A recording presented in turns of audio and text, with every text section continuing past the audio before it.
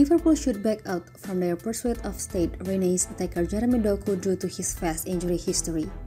The German manager would be looking for some signings in winter, and Belgium international has emerged as one of his favorites.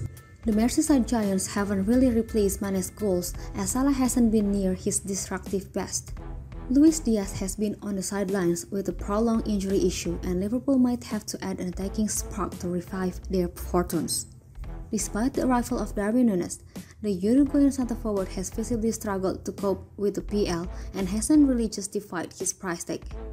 The Merseyside Giants have a long-standing interest in Doku, and this might be the best time to engage in a move.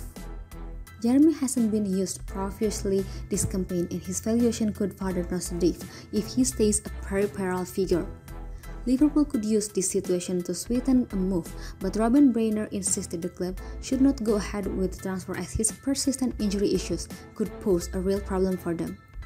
The Merseyside Giants have been linked with the 20-year-old forward as far back as September 2020. A month later, the Belgian attacker moved from Anderlecht to Stade Rennais for nearly 22 million sterling. The Belgian attacker was involved in 12 goals across all tournaments during his debut campaign, but his career ground to a halt somewhat in 2021-2022. This came as several injuries restricted him to just 4 starts in Ligue 1 and 14 games overall in the league.